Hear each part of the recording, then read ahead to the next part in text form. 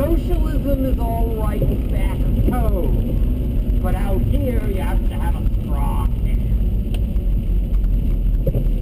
Now, how did the British react to this profound, really earth-shattering challenge to their hegemony in Iran?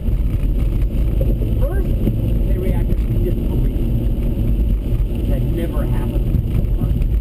And the British could not believe that some elderly lunatic, that was Churchill's script from the Mossadegh, in a bizarre, faraway country, which is the way the British government perceived Iran, would have the temerity to stand up and propose such a preposterous suggestion. They thought that Mossadegh was just blackmailing them and he wanted to get a few extra million, just like corrupt leaders in the past had done. But it soon became clear to the British that Mossadegh was in deadly earnest, and that the enormous majority of the Iranian people supported him. There had never, in the modern history of Iran, been any political program that had been so fervently and passionately supported by the Iranian people as the nationalization of the oil company. So soon the British understood that this was a very serious challenge. So how did they respond?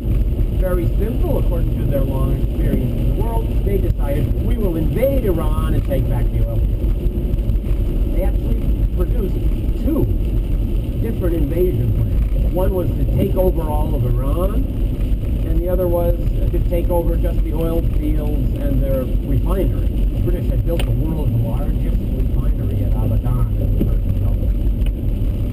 Well, as the plans were underway, President Truman found out what was happening. He went crazy when he heard this, and he told the British in no uncertain terms, this is out of the question. We cannot possibly tolerate the idea here in the modern age of 1950s that Britain will send troops to invade a third world country. This is out of the question. We cannot support it. So this shocked the British. They decided on Plan B. And that plan was they would go to the United Nations, which was then an institution completely responsive to the big powers, and file a resolution which they would submit for the endorsement of the Security Council, ordering Mossadegh to return the oil company to its British owners. The Americans in the Truman administration tried in a critical way to warn the British that maybe it wasn't such a good idea.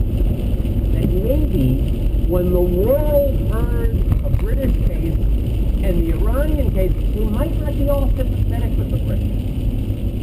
But the British, caught up in the colonial mentality that had guided them for so long, brushed aside these protests.